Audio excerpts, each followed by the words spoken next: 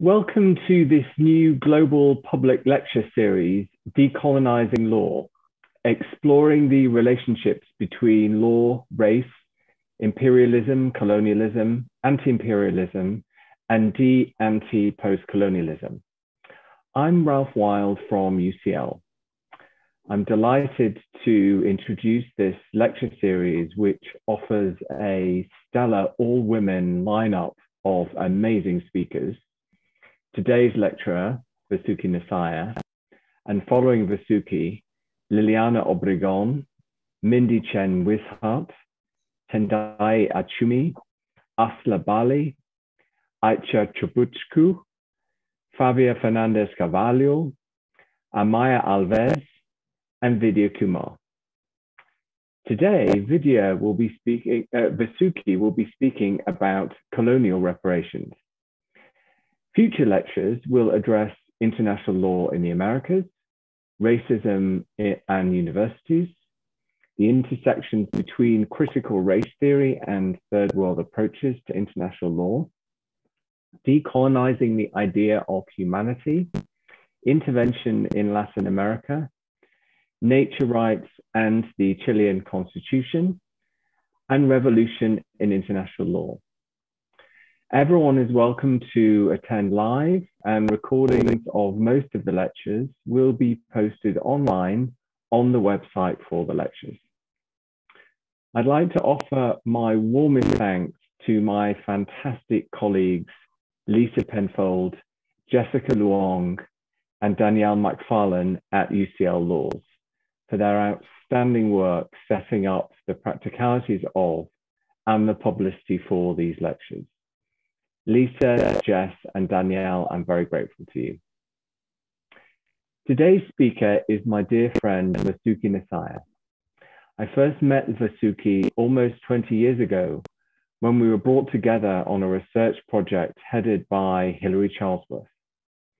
I was then, and have been ever since, blown away by the sheer force of Vasuki's intellect. This, combined with her highly original ideas, makes her one of the most important thinkers globally in the field of international law today. Vasuki is a founding member of the Third World Approaches to International Law TWAIL collective and academic tradition.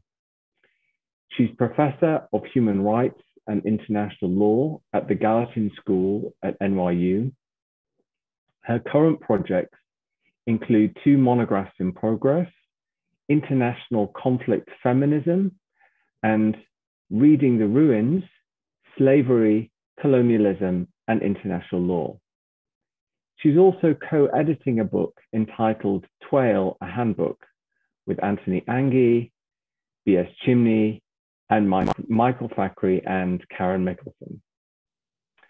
Vasuki's talk today is entitled Debt, International Law, and Reparations.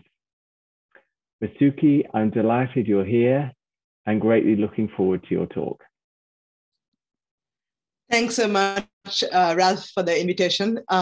It's great to be the warm-up act for such a stellar series, and I feel quite privileged. Lisa, thanks for taking care of all the logistical arrangements for this event. I'm really, very glad to be here, even if it's on Zoom. Okay, so without further preambles, let me turn to the paper.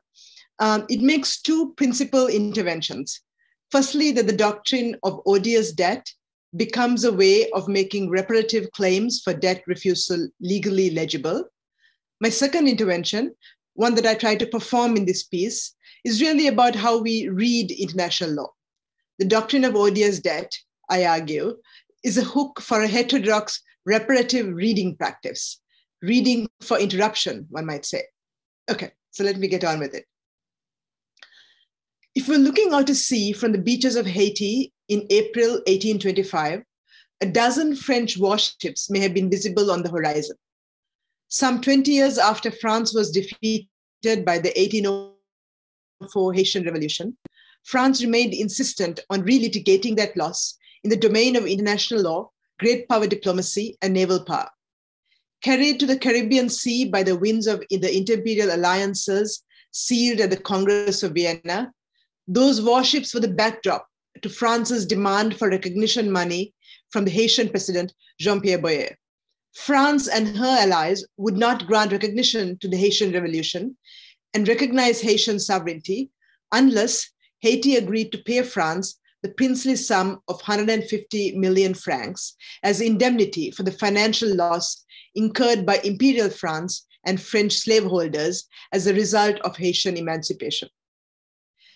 If the French Revolution was fought with the promise of liberty, equality, and fraternity, the racial caveats to those promissory notes were clarified in Santo Domingo. To render itself visible to the world, earn recognition as a free and independent sovereign, and birth itself in the eyes of international law, Haiti was coerced into contorting itself into a debtor nation. This required asserting Haitian sovereignty in the very act that corroded it, namely accepting the terms of the extortion as debt undertaken by a free and independent nation. In this way, France's demands for indemnity shifted from the hypervisibility of the warships to become the ever-present, but also ever-backgrounded, foundation of Haiti's post-1825 future as a sovereign nation. Notwithstanding the 1804 revolution, it is the act of assuming indebted status that is the process that births Haiti's sovereignty as a universal category that earns recognition in the society of nations. Thus, the indemnity that was imposed by the warships and what they represented translates into international law ledgers as a debt that sovereign Haiti owed to sovereign France through this paradoxical performative constitutive structure. In fact, Haiti incurred further debt to keep up payments even after the total amount was renegotiated to 90 million francs. Haiti finally paid the principal indemnity 6 decades later in 1893 and settled all accounts, including related interest payments, in 1947. There was a world of difference that interrupted what Robin Kelly refers to as freedom dreams between 1804 and 1825, between revolutionary Haiti and post-colonial Haiti. The impact of these payments on Haiti have been catastrophic. If the warships of 1825 manifestly threatened a violent massacre, the indemnity stealthily produced an equally brutal slow violence punishment for Haiti's revolutionary aspirations. As Westonley Akanat, the Haitian scholar, noted, the French indemnity crippled the Haitian state and civil society. It intensified an already predatory state and accelerated the vulnerability of the economic infrastructure, easing the floodgates for foreign exploitation. There have been calls for reparations from Haiti for that catastrophic impact. At the very minimum, the calls have been for restitution of the money paid in terms of their current monetary value. As we discuss further below, these stand alongside other calls for rewriting current sovereign debt as reparations. The focus of this paper is to look at alternative international legal frameworks for debt severance as reparations, and to analyze what such an alternative framing entails and what is at stake. Dominant readings of international law celebrate its provisions for victims' right to reparations. Situated within the international human rights framework, the recognition of a right to reparation in response to human rights violations is often framed in terms of international law's promise for progress, including its capacity for generating and buttressing norms, laws, and institutions that provide ameliorative closure on these histories of atrocity. Indeed, it is often a piece with a reading of atrocity as itself arising from a violation of the rule of law, rather than being symptomatic of the rules of the game. Reparations framed in human rights terms can often focus on events disconnected from their enabling conditions and their structural work or maldistributive impact. Often these processes interpolate potential reparation claimants' political subjectivity as ones that fit within narrowly drawn human rights parameters. In many cases, this might also contribute to an individualized and non-systematic understanding of perpetrators, victims, and the social relations and world systems within which they are embedded.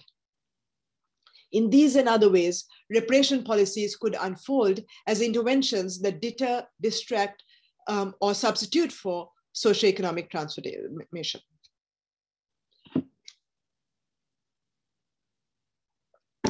Against the backdrop of their dominant narrative, this paper probes how the demand for the severance of sovereign debt can be an entry point that seeks to refuse and interrupt, rather than ameliorate and close the books.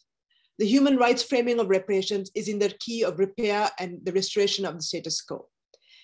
In contrast, I want to mine the archives of international law to consider interventions that might denaturalize that status quo and advance an alternative analysis of the political economy of international law and the ongoing legacies of a world order forged in the crucible of colonialism, slavery, and capitalism. With Haiti as my entry point into this conversation, I want to suggest that the concept of odious debt is a generative lens through which to rewrite the contract between Haiti and France, or we might say, between Haiti and the international community, because that contract was inextricably tethered to the histories of colonization, slavery, and a racial capitalist world order. In public international law, the concept of odious debt speaks to how debt contracts might be legitimately breached because they were not negotiated by legitimate representatives. In an argument that is provisional rather than propositional, I explore if the concept of odious debt could provide a potential fruitful strategy of legal argumentation in support of the Haitian and CARICOM demands for debt severance. If debt was a price of formal recognition of Haitian sovereignty, odious debt might be seen as a recognition that the international norms, laws, and institutions that sustain the debt regime are directed at odious purposes that render the contract unenforceable. This framing underscores the mythos that lies behind the notion that postcolonial sovereignty is predicated on self-inflicted wounds. Rather, the wounding is accomplished by an international system that enforces that contract. I want to draw out the concept of odious debt in international law and probe the interruptive potential of this reading as an alternative framing of reparations claims. The legal category of debt functions like the angling of a camera to steer our attention in one direction rather than another by operating on two intertwined registers of presence and visibility. On the one hand, the coercion that engenders and sustains sovereign debt makes its economic, military, and geopolitical presence felt as ever-present background conditions. And on the other, debt works to focus our attention on the obligations of the indebted rather than on that coercive world order. This dynamic has provided the scaffolding for the political horizon of independent Haiti, where responsibilities attached to debt are written as an indicator of Haiti's sovereign agency, even while it is precisely the vehicle for ever greater sovereign dependence. Alcanet recounts how dependence on loans from American financiers to pay the French debt also opened the door for US intervention in Haitian affairs that continues today.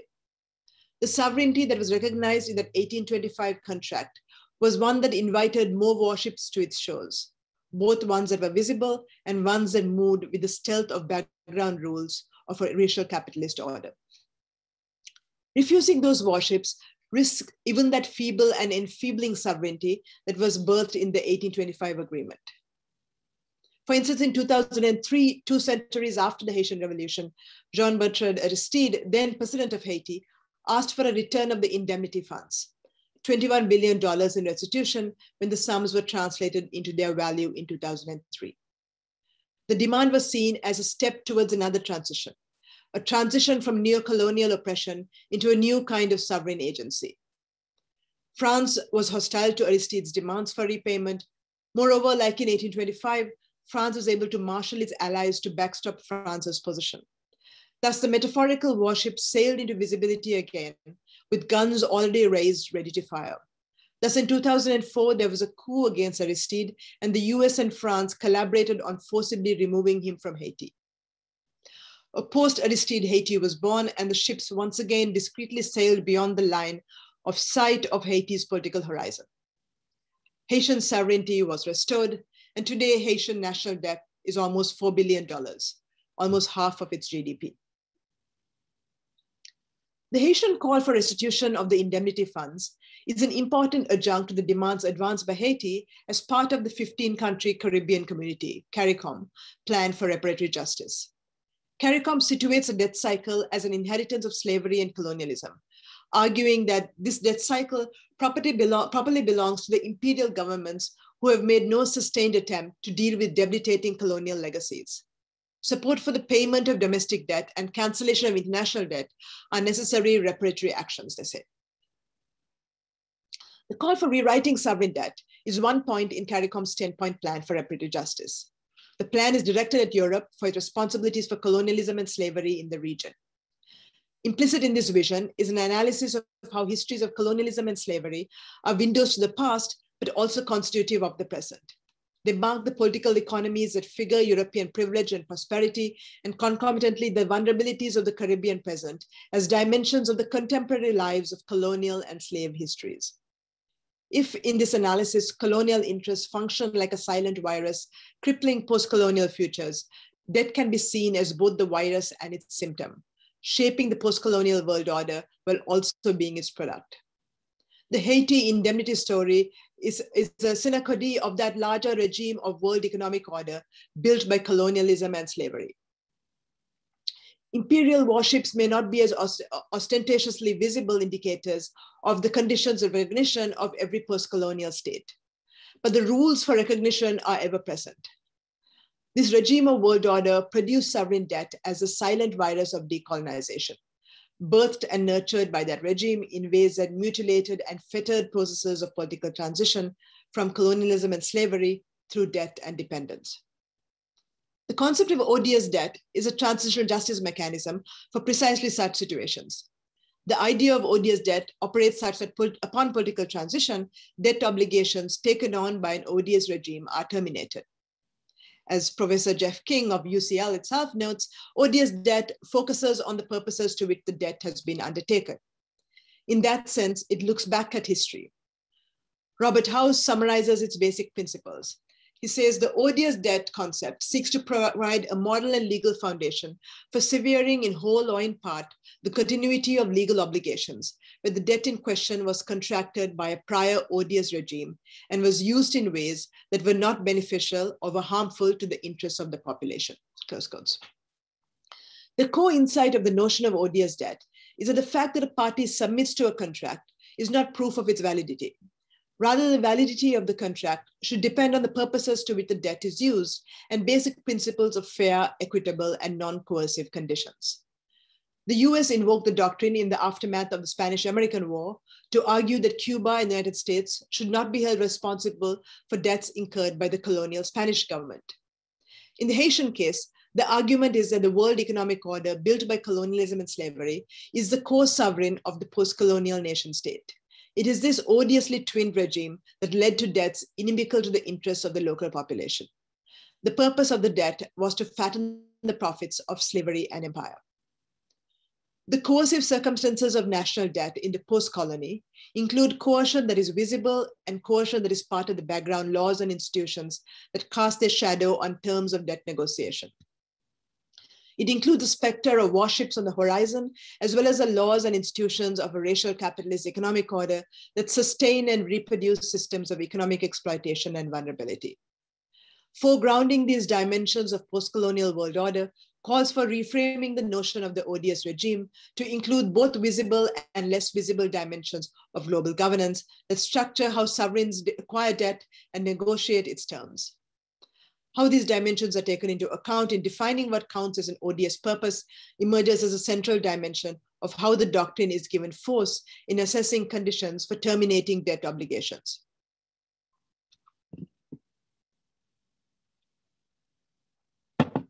If 1804 marked the freedom dreams of Haitian men and women, leading to the first successful anti-slavery, anti-colonial revolution, the 1825 recognition of Haiti as an already indebted sovereign nation is in many ways the origin story of post-colonial sovereignty. Midwifed into the world by the twin forces of freedom dreams and odious debt, the key foundation of post-colonial sovereignty is that shackling of freedom and duress. The call for reparations for the sovereign debt burden of post-colonial states seeks to render visible the pathologies that have been normalized into the shackling of freedom and duress to help render Jubilee thinkable within international law. This calls for rewriting debt as reparation is not a bookkeeping intervention. It is about a political intervention. There is a fundamental difference between framing it through the lens of debt forgiveness and framing it through the lens of odious debt. As House has written, the concept of odious debt is itself a reframing.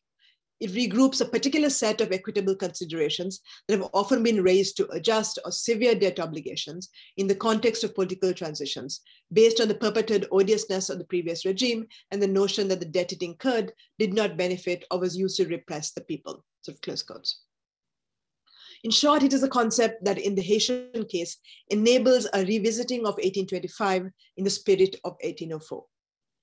1825 cemented a compact whereby Haiti severed the radical aspirations of 1804, undertook a debt that not only impoverished Haiti and led to untold repression and hardship for its people, but it also legitimized French colonialism and slaveholdings. C.L.R. James has written that Toussaint knew that the Society of Nations was morally odious. New imperialists were, in James's words, for the insatiable gangsters that they were, that there is no oath too sacred for them to break, no crime, deception, treachery, cruelty, destruction of human life and property, which they would not commit against those who would not defend themselves, James says. It is perhaps in that sense that David Scott speaks to how in James's telling of what was at stake in the Haitian Revolution was not just the legal rights of Haitians, but a revolution. When France formally renounced its claim to Haiti, what it recognized was a post-colonial sovereign state, not the revolution of 1804. Two scholarly commentators on odious debt, Jayachandran and Kramer, argue that the doctrine of odious debt relies on two basic observations. One, debt exacerbates dispossession and misery in countries that are already impoverished, and moreover, that the condition in which those contracts were undertaken were illegitimate. In a similar vein, in an article titled Odious Rulers, Odious Debts, Joseph Stiglitz makes a compelling case for the illegitimacy of such a debt contract.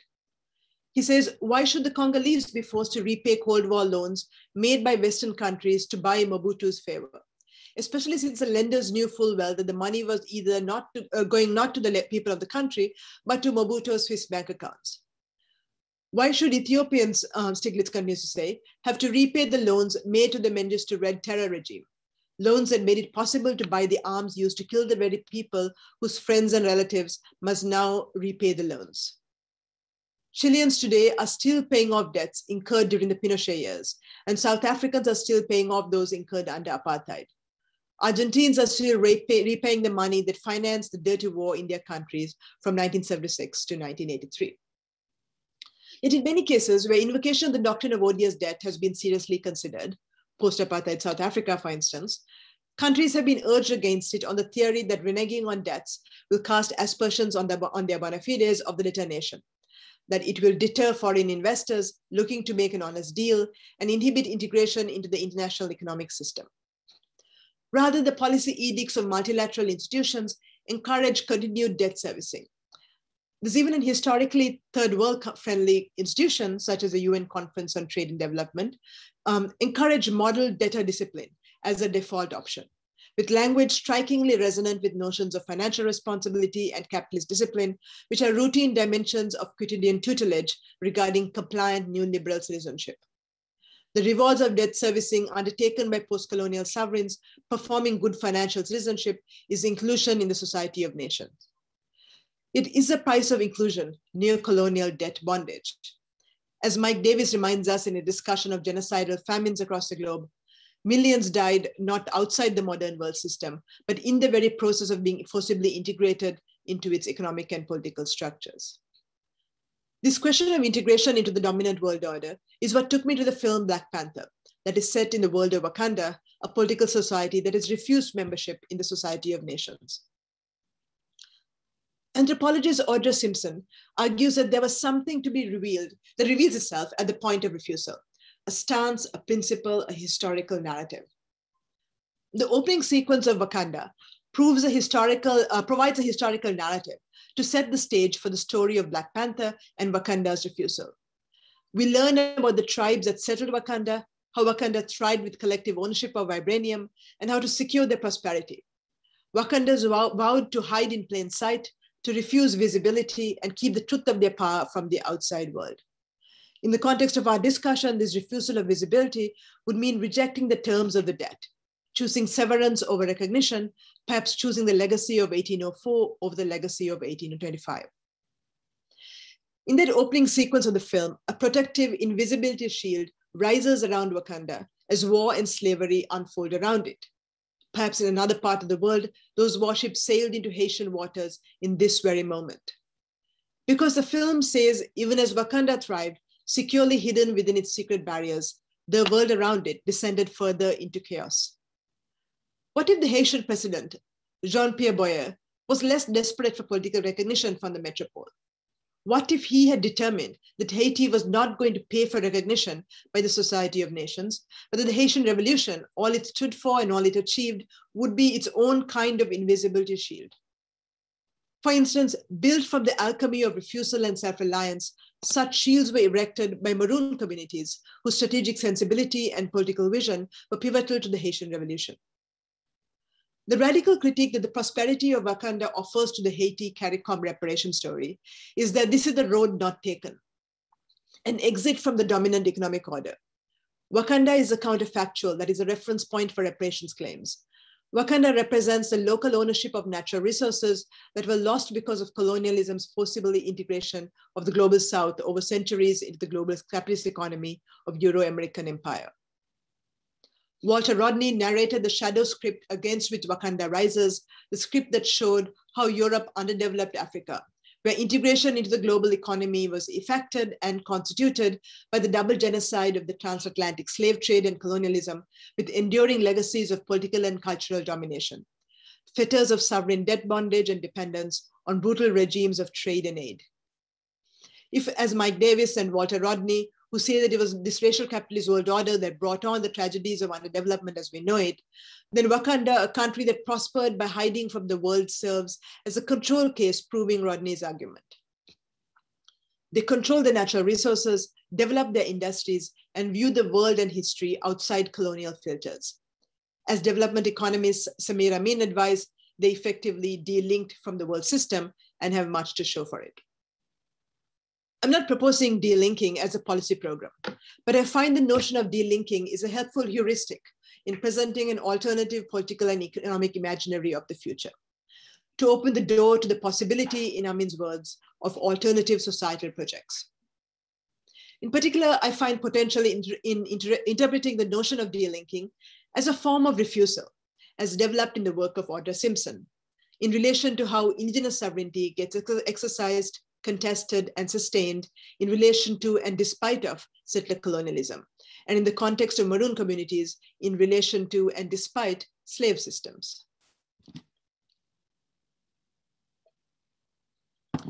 Simpson explores the politics of refusal in the context of the Mohawk Nation, where Mohawk sovereignty exercises agency in ongoing, complex, and profound ways, contorting itself into a fundamental space of domestic recognition, even while circumscribed by settler colonial American and Canadian nation states. Not reconciled to the established division of powers that may be visible from a constitutional analysis of native sovereignty, the expressions of sovereign agency she highlights have a fundamentally interrupted and interruptive capacity that upstage, differ, and complicate the jurisdiction of the Canadian and American state. The articulations of sovereign agency she describes, for instance, in defining membership in ways that are discontinuous with how rights and territories are defined by the Canadian and American state, or the constitutions that represent belonging in those states, are constitutive of the ongoing negotiation of what Simpson describes as nested sovereignty. Simultaneously riven and constituted by tensions and internal contradictions, the nested sovereignty of settler colonialism is a form of sovereignty that shackles freedom and duress, anti-colonial freedom dreams, and neocolonial debt bondage. Indeed, the international debt regime within which Haitian sovereignty has been embedded has a family resemblance to the contours of settler colonialism and the ongoing negotiation for space within such regimes. The spaces of refusal of Mohawk sovereignty may or may not be accessible to Washington or Ottawa or be recognized by international laws indicators of sovereignty, such as exclusive control over a defined territory, for instance. But illegibility might be part of its power as a refusal of a contract that predicated recognition on compliance. As 12 scholars, amongst others, have argued, the rules for membership in the Society of Nations have embedded in them the very hierarchies and exclusions that make the quest for recognition a tragically self-defeating enterprise. As we have discussed in relation to the Haitian case, the very norms, rules, and procedures for inclusion in the name of universality fetter aspirations for self-determination. If integration into the world system on exploitative terms was caused by colonialism in the post-colonial era, neutral rules of recognition do their own work through a racial capitalist world system that invites inclusion as the inevitable articulation of self-determination. These derivative terms of membership that have marked the political horizon of anti-colonial projects, indebted as they are to imperial constructions of modernity, are a mark of the strength of imperial hegemony among political elites who agree to the terms of the international debt regime. It is in this sense that a politics of refusal stands in contradistinction to a politics of recognition. It is a strategic hiding from recognition. As with Wakanda, camouflage as a nation of impoverished herdsmen, encouraging misrecognition may be part of the story of survival. Eluding recognition is here a mark of sovereignty rather than its defeat. Debt has catalyzed its own history of refusal. And in that point of refusal, in each iteration, there was something, as Simpson says, that seemed to reveal itself. A political ethics of interrupting an unjust international order, a historical narrative about the legacies of colonialism, an economic argument about the conditions for development of vision of an alternative political future. And there is a long tradition of refusal of the dominant model economy regarding debt. For instance, the new International Economic Order, Declaration and Program of Action catalyzed a large call for debt restructuring that inspired social movements and shaped multilateral institutions such as UNCTAD. This includes a 1985 call for a third world debt strike. A quarter century later, the Jubilee campaign calls for canceling debts and policies that did not exploit immediate needs through credit terms that entrenched long-term economic precarity. In the current moment, there's been a call in the wake of COVID for a debt moratorium. In 2019, stunningly, 64 countries around the world, half of them on the African continent, spent more money to service the external debt than on healthcare. The call says the governments in 125 low and middle income countries spend 10.7% of their revenue on public health, while they drain 12.2% on external debt payments. The international think tank, the Committee for the Abolition of Illegitimate Debt, has called for a citizens' audit of sovereign debt to trace who benefits and who loses in this way. This too is a form of refusal. Joseph Stiglitz has argued that IFI's default opposition to this form of refusal, the international financial institutions' hostility to debt restricting and debt defaults, this default opposition advances the interests of those who prey on precarity and need, but being fundamentally inimical to the long-term economic interests of borrowers and non-speculative creditors. Drawing from the history of unpayable debts in many Latin American countries that exacerbated poverty, Stiglitz has argued that debt forgiveness and debt restructuring is a sensible economic strategy for all governments, benefiting debtors and creditors alike. Some economists argue that rather than bringing catastrophe, default episodes mark the beginning of economic recovery. This is a story told about Argentina and the story told about the road not taken by Greece. The possibility of a third world debt strike that Castro invoked in 1985 at the Continental Dialogue on Foreign Debt may be one expression of such overt collective refusal. The potential political work of such a call for debt severance is its fundamentally interrupted and interruptive capacity in relation to international economic governance. These histories of interruptive refusal and the staccato rhythm through which they are expressed, from Aristide to CARICOM, NYU to Castro's call for a debt strike, frame debt severance as a form of refusal from being hailed as an international economic subject by international law, a hiding from recognition that renders the latter subject ungovernable by the international economic order. In this way, debt severance, it's a reparations claim, is not a measure of economic desperation, but an assertion that there is a hidden realm of odious purpose that is embedded into the routine of international citizenship and good governance. Anticlimatically for the thread we've been pursuing here at the end of Black Panther, Wakanda eschews delinking. Like President Jean-Pierre Boyer from 200 years ago, King T'Challa, the woefully disappointing hero of Black Panther, sought recognition from the metropole and membership in the ranks of cosmopolitan humanitarianism. Thus, T'Challa ends his UN address with a redemptive nod to neoliberal globalization and the promise of multilateral agencies shaping trade and aid from the ghettos of Oakland to impoverished places of the planet the world over. If T'Challa's romance with recognition by the global elite is not without historical precedent. As Alkanat notes, Jean Price Mars, considered the intellectual godfather of negritude movements, accused the Haitian elite of practicing collective Bouvairism, or a form of mass escapist daydreaming at the expense of the largely traditional African heritage population. Bouvairism sought recognition as Francophone rather than Afro-Caribbean, with their own futures tied to the romance of global recognition. In closing now, let me return, however, to the interrupted and interruptive capacity of reparation claims in the register of odious debt. This is not a plea for debt forgiveness. Debt forgiveness implicitly legitimizes the underlying contract. In contrast, the doctrine of odious debt draws attention to how illegitimate purpose is built into international economic transactions based on enslavement, colonization, and exploitation, directly or indirectly. Be it the international economic order of 200 years ago or the economic order of Bretton Woods that we are living with today. If debt forgiveness invests in a certain actuarial visibility, the doctrine of odious debt invests in a legal legibility. If the reparation claims of Haiti were taken up in court, the doctrine of odious debt provides a legal hook for a friends of the court brief, an amicus curiae. Let me conclude then with some reflections on legal argumentation, or what I would like to call recombitant legal argument, by building on the work of cultural theorists such as Mekebal and Saidiya Hartman. At the core of a reparative claim is the status of the visible, and at the core of the legal claim about odious debt is a structure of the fabula. The fabula is what Saidiya Hartman, following Ball, refers to as the building block of the narrative. Insurgent legal claims stitch together doctrine and precedent, authorized interpretations, and persuasive reinterpretations. With the hum of social movements and socioeconomic transformation as impetus and inspiration, amendment and reannotation are the building blocks of legal change. Legal concepts that were once errant and marginal may move to center stage. Settled interpretations may be rendered doctrinaire and out of date.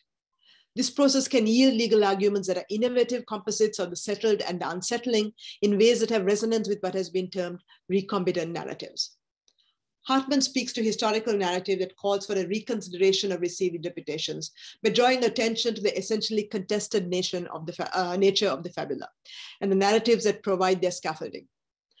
Her method of critical fabulation describes how we might engulf authorized speech in the clash of voices and the ways in which she has tried to work with the archive to make visible the production of disposable lives.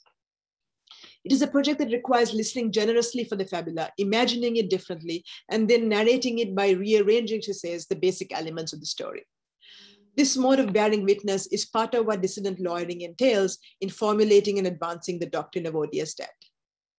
Just as Hartman's history works with and against the archive, the legal argument for rewriting sovereign debt as reparations is working with and against law. A heretical imagination and the invocation and rearrangement of basic legal concepts of contract and equity emerges equally central to thinking about recombitant legal narratives that can contribute to a politics of refusal. From Santo Domingo to Wakanda, the life of slavery and revolution, of legal claims about odious debts and political briefs for delinking, these are all at the same time both a recording and a speculation about what happened, what might have happened, in ways that open up what could happen. If the current world order continues to hurtle Haiti and the CARICOM world further into a long night of atrocity, the reparation claims in the story it narrates about how that world functions is like a modern Shahanaze tale, both true in its wisdom and fanciful in its ambitions, magical in its idealism and realist in its account of the lives and futures at stake. In drawing attention to the fact that we are all witnesses to atrocity, it seeks to forestall the futures that have condemned the formerly enslaved and colonized and redirect our vision to an alternative dawn. This reparatory vision interrupts the necropolitical abyss that is built into the logic of the international system through yet another story and makes such alternatives seeable by the eyes of the law. In this, it follows previous storytelling interventions in nights past by Toussaint Louverture, Jean-Paul Aristide, and others yet to follow in the coming nights. Let me end there.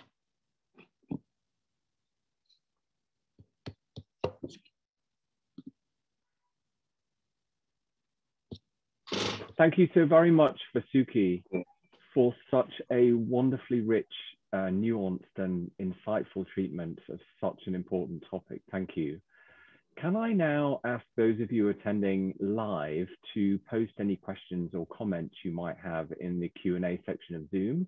And I'll put these to Vasuki in the time that we have left between now and the end of the hour.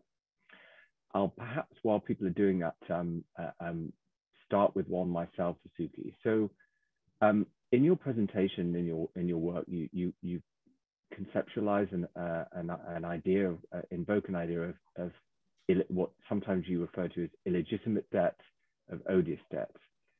Of course, understood in the context of your idea of hiding from recognition. Of course, one thinks of Frantz Fanon as part of the established normative and political regime globally. So hiding from and challenging the very rules, as you call them, the rules that as you've characterized, the rules that fetter self-determination. I wanted to ask you whether, though these concepts necessarily have to imply some sort of idea of certain other forms of debt that might be legitimate, and if so, are the concepts still ones that to a certain extent buy into certain underlying ideas, notably economic ones, which one might wish to challenge in other contexts, and indeed even in this context? Sure, and a great question. I mean, I think of this, in some sense, odious debt is not. I mean, that's partly why I think of it as a sort of as provisional claim rather than a propositional claim. It is not a claim. It is not a claim about debt, or even as a way of defining, what is, a legitimate contract. It is instead, in some sense, a political move, a strategic political intervention, which is entailed in some sense, which is, some sense catalyzed by the circumstances of sovereign debt today. That doesn't mean that it may not have other kinds of consequences, including ones that are deemed legitimate. I mean, I think in a sense it cannot be a theory that is transhistorical. And I think in every particular context, one has to make the claim. And I use Haiti as an example because it's particularly vivid in some sense with what happened in 1825. But I see it as, just the grain of sand through which we understand what the conditions of the global South, or the post-colony in some sense, more generally. So in that sense, it's, I think, up to each intervention to recombine these the fabula in ways that that make a more persuasive argument. Great, thank you very much. So now we have a question from my wonderful co-host for these events, Alonso Gomendi-Dunkelberg, who will be with you all as host of the next lecture. So Alonso asks, and I'm reading this from the Q&A, in the past, odious debt could end up leading to armed intervention. There were many efforts led to decouple the two. Would you say that the prohibition on coercive collection of debt has entrenched the concept of debt and made us talk about it less in the developing world, made us in the developing world talk about it less? Alonso asks, why are developing nations no longer making odious debt one of their main talking points at the UN? Yeah, good question. I mean, I am, it is a question that I have as well about, why, for instance, CARICOM hasn't framed some of their arguments in this mode.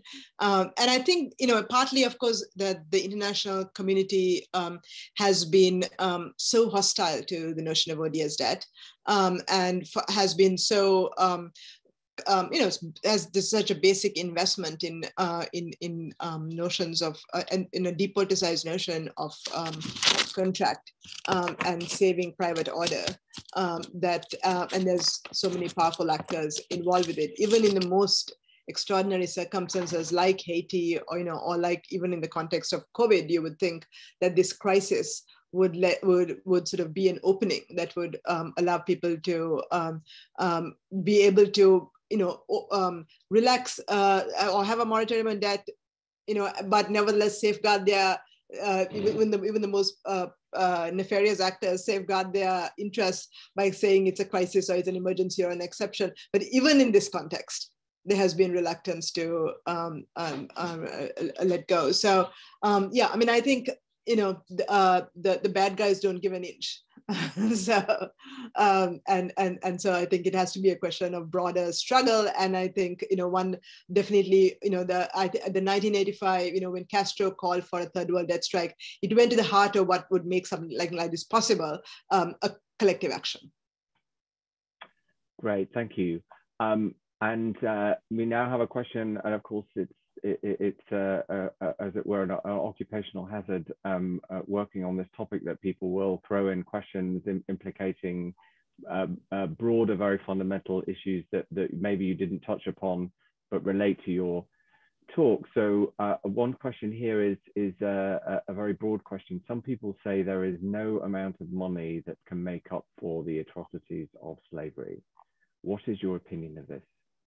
Yes, absolutely. Absolutely. I mean, I think that's why I think of it, I made the distinction early on between the notion of reparations in the human rights regime, where there's often people say, okay, it's not foreclosure and it's not, and you cannot fully think, but there is certainly an idea that you pay reparations and then you move on. I think I completely agree that I think there is no money that can make up for the truth of slavery or many other atrocities. And in fact, this is one opening of the conversation. In many ways, I think it's a way thinking of reparations. I think the value of reparations is a reminder that slavery is not something that was there 200 years ago, but slavery is present with us today in terms of the world that slavery made. And so, and it's not, paying money is not going to end that world. So yeah, absolutely. I think I'm totally with you.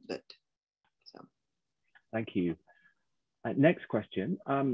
The questioner wanted to ask about the distinction between Afrofuturism, as in Black Panther, the film, and what Nnedi Okorafor named African futurism, which situates its imaginaries in an African, not a diaspora context. And one of the distinctions is whether law becomes a dispossessor, as in Afrofuturism, or, and here our questioner is quoting Somali Ambassador Yusuf Douala to the General Assembly in 1958. So whether law becomes a dispossessor, Afrofuturism, or, and the quote is, a means of ending strife and tension, not as a means of creating it. So in your, end of quote, in your imaginary, does the use of law lead to conflict or resolve it? Well, I think law is itself conflict-ridden, and it's not, rather than something that's managing conflict from the outside or escaping conflict by stepping aside. So I think, law on the one hand, has been implicated in all of these kinds of, in all of these dispossessions that you that you highlight, whether at very different scales. Whether it's talking about the region, African region, or whether it's talking about the African diaspora, whether it's material dispossession or sort of epistemic dispossession of a particular kind, or at least epistemic capital in relation to dispossession of a different kind. I think law is involved in, has been involved in all of those. But I think I am, perhaps, in contrast to perhaps a more pessimistic perspective, I am also arguing for not giving up on law, so that law is part of the struggle, and it's both to be condemned and to be used when we can. So that's my argument towards the end of my paper about recombitant legal narratives, is in some sense to think of law, I mean, it's an old critical legal studies insight about the indeterminacy of law, even though the structural bias is overwhelming, that we should fight for it. And we should use, not fight for law, but use law for whatever other political goals that we may have. And therefore, we should think innovatively around questions like reparations and odious debt, without being paralyzed by the view that this will make us complicit in a conservative legal regime, which the legal regime undoubtedly is. Great, thank you.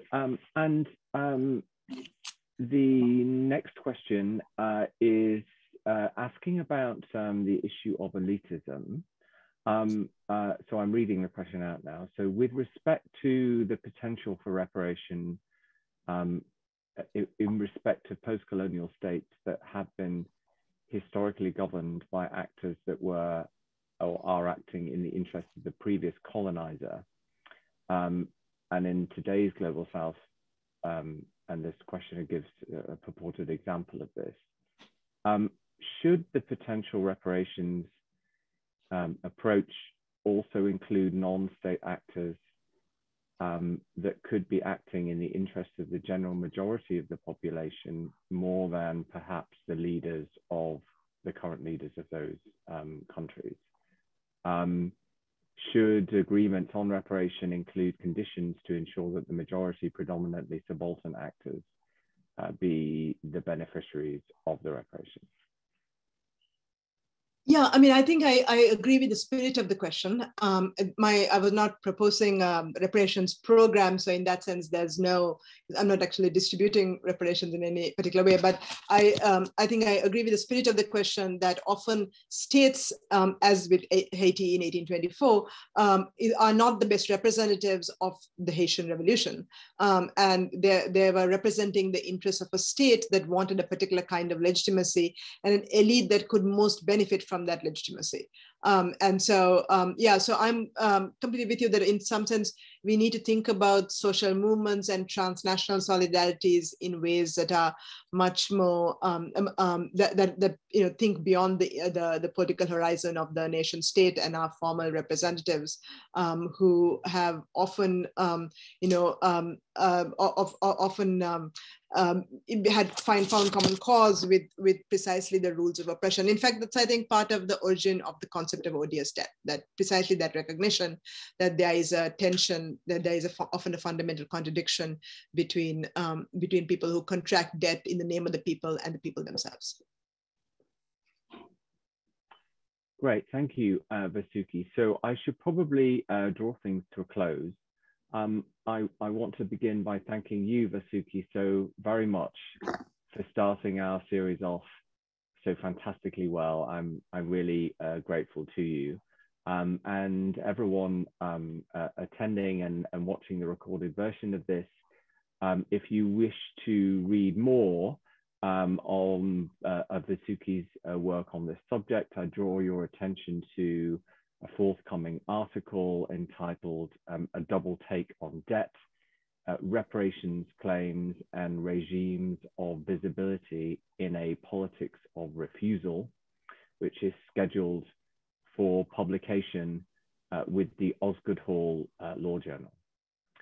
Our next lecture is entitled Decolonising the Construction of Knowledge, Editing a Handbook on International Law of the Americas, and will be delivered by the wonderful Liliana Obregon of the Universidad de los Andes in Colombia. That will be on the 1st of November.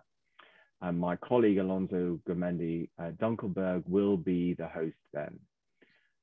In the meantime, many thanks again, Vasuki. I'm so grateful to you. And all my very best wishes and thanks to everyone watching. And thank you again to my wonderful colleague, Lisa Penfold, who has been in the background enabling this lecture to happen. Goodbye. Right. Thanks, Ralph, and thanks again, Lisa.